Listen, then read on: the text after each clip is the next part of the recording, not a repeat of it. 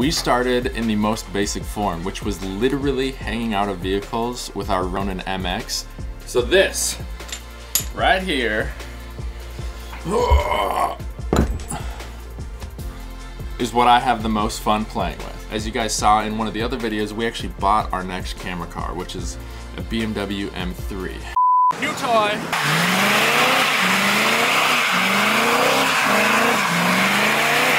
Now this is like in its full upward position. Obviously, we don't have it mounted on this side and we don't have a camera on this side to flex the whole suspension system. And this piece of equipment is big. And it's a little nerve-wracking to see, and it was expensive. So if you think about, you've got the vertical pole on our camera car and then 65 pounds hanging off of it. It's a little nerve-wracking. And it's extra nerve-wracking because I know what it feels like to run it over.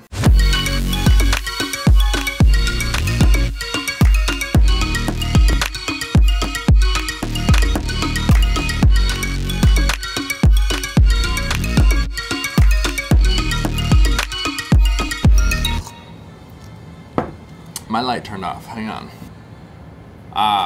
Good morning and welcome back to our second channel. Today we're talking about my favorite piece of equipment, which is not actually a camera, it's not a car, it's not a lens, it's not any sort of video equipment that you use to record, rather it's a supporting piece of equipment that helps you get the perfect shots. So, sorry, still drinking my morning coffee. We're gonna talk about this. So this, right here, is what I have the most fun playing with. It is the full Flowcine black arm. As you can see, we've got the updated spring system. So we've got two of these on each side. Right now there's no tension, that's why I'm able to twist this.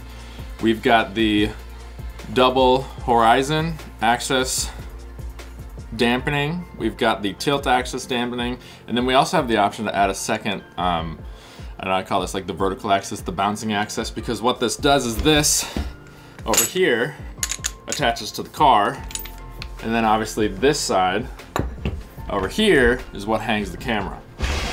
So, why is this my favorite piece of equipment, you ask? I think it looks cool. I think when it hangs off the car, it makes it feel and look legit, like we're someone special and we're here to film some amazing cars, which typically we do have cool cars in front of the camera.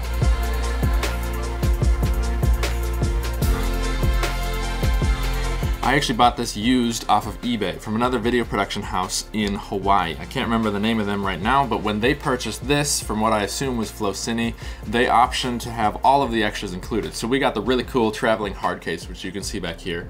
On the front of this black arm, we've got the Flowcine tranquilizer, which is additional to the actual Flowcine black arm. We've got this extension piece, which actually hangs after the springs and before the head with the tranquilizer. From what I understand, it helps with payload, it helps with different camera setups that need more space to flex and swing. We have got a full set of passive plates for the Flowcine tranquilizer. We've got stiffer rubber gummies depending also on the payload of your head that you're running. And then we've got additional springs. I believe these are stiffer springs than what is currently on here. And then here's an extra strut. We actually blew this strut out. This was our vertical dampened strut. That is what stops, you know, the motion from going up and down.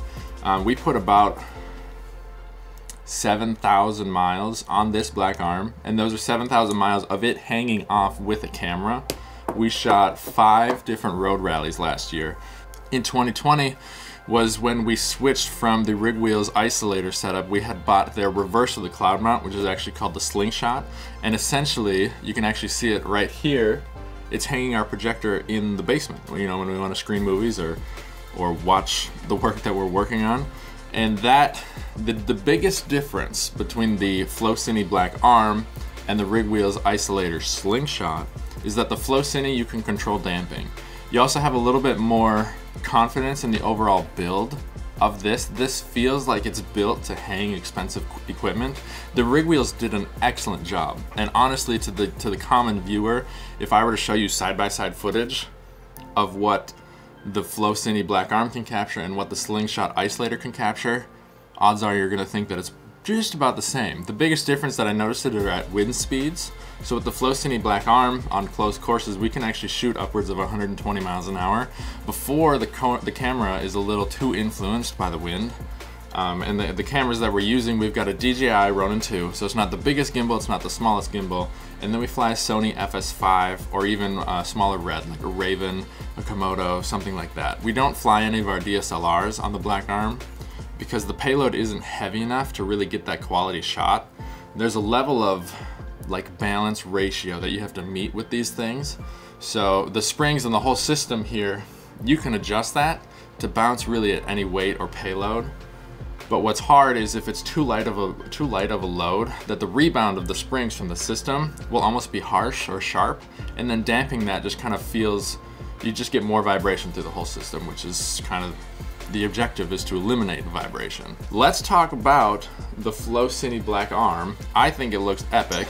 The way that it looks mounted to a car looks epic.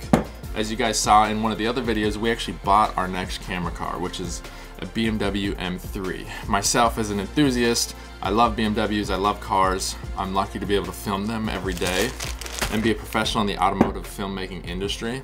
But this mounted up on our 1 Series just looked epic.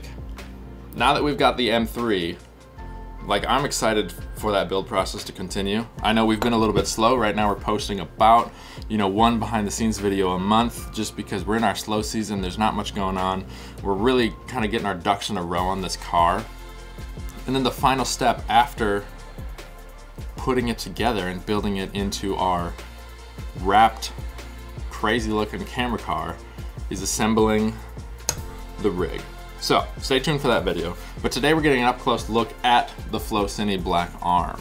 I'm gonna zoom in a little bit. So at this end, you know, you've got these swivel clamps. This is something that you see pretty industry standard. It's actually a very similar clamp to what Motocrane uses on their base system on the roof of a car. And that just bolts straight into the back of the black arm. Now this is like in its full upward position. Obviously we don't have it mounted on this side and we don't have a camera on this side to flex the whole suspension system. But what you want this to be is, once mounted to the car, this needs to sit about parallel with 45 degrees movement up and down. And what that allows you to do is have maximum travel when hitting bumps on the highway, cornering, swinging your payload or all around. You can adjust the damping depending on the weight and the spring tension depending on the weight of the camera that you're hanging off of this end. Now over here, if people are familiar with the Flowcine setup, you typically get a more basic version of this tranquilizer. And what that is usually just a cheese plate with some wire and some rubber between the two and another cheese plate where you would mount the camera. So you can see on the bottom here, this is the mount for the DJI Ronin 2. I leave that bolted up, mostly because we're always using the Ronin 2. And then this passive plate we've got tuned currently for our payload. The system that we're running weighs about 35 pounds between the Ronin 2 and the FS5. And then this alone weighs, I think I weighed it at about another 30 pounds. So if you think about, you've got the vertical pole on our camera car and then 65 pounds hanging off of it. It's a little nerve-wracking. And it's extra nerve-wracking because I know what it feels like to run it over.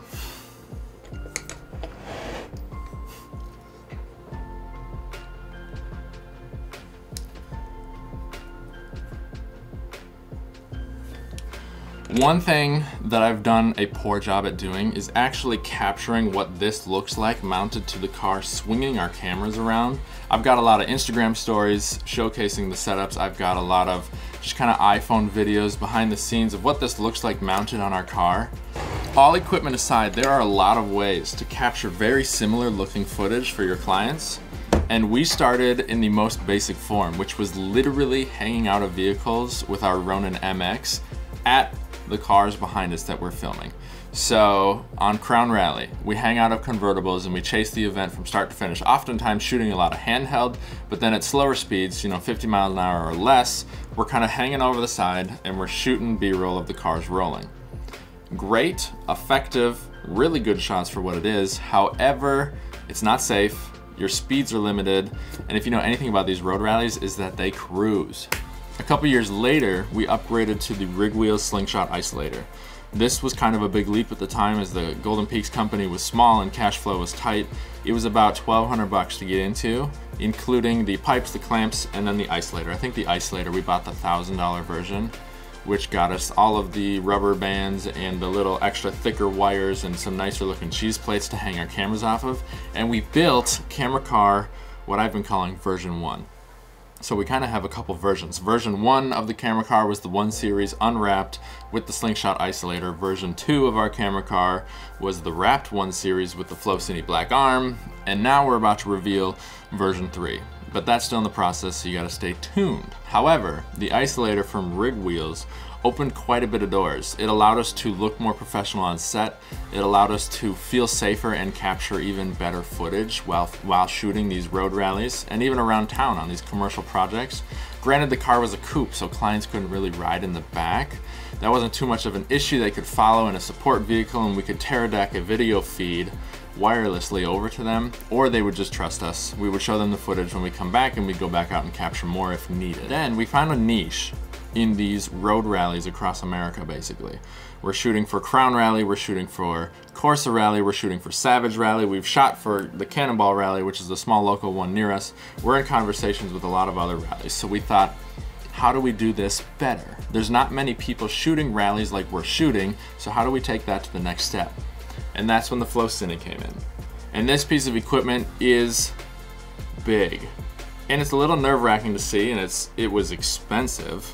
But we bought this for $6,200 used with all of the accessories that you've seen from another production company in Hawaii. Now, you can do basic math. This is 6 times the price of what the slingshot isolator from Rig Wheels was. Is it worth it? Yes. In my opinion, yes. It was a big bite to swallow. The price tag of this thing costs more than I've spent on majority of the cameras and equipment that we have in-house. So did it necessarily make sense to spend more money on the ability to capture better footage versus spend more money on a better camera and a better system? In some ways yes, in some ways no, but this was really the first step, and this is something that we can now use for the rest of our career. Granted, it stays in one piece and doesn't fall off the car, and we can start slapping on a whole bunch of different camera packages. So people might ask, what is the next step? Where do you go from here? And the first step we took was acquiring a better vehicle. The BMW M3 is now a 4-door, so we can have clients riding in the back. It is a sporty sedan with power and get-up. It handles very well, and it's got space. So it's gonna be great for these cross-country road trips that we do as well. Decently fuel efficient, better than an SUV or a full-out arm car. But the next step from here would be purchasing something like a moto crane. The moto crane, in a lot of ways, is kind of the ultimate goal. And it looks even cooler, it does even better, it offers very many more options for shot selection, and it's just kind of the final stage of legit automotive filmmaking from car-to-car vehicle tracking work. So I'm sure in due time we'll find ourselves in a system like that, but right now the Flowcine black arm is suffice. It's amazing, it's simple, which I really prefer. You've got 2 clamps, you've got a quick release for the gimbal, and you're bolted up.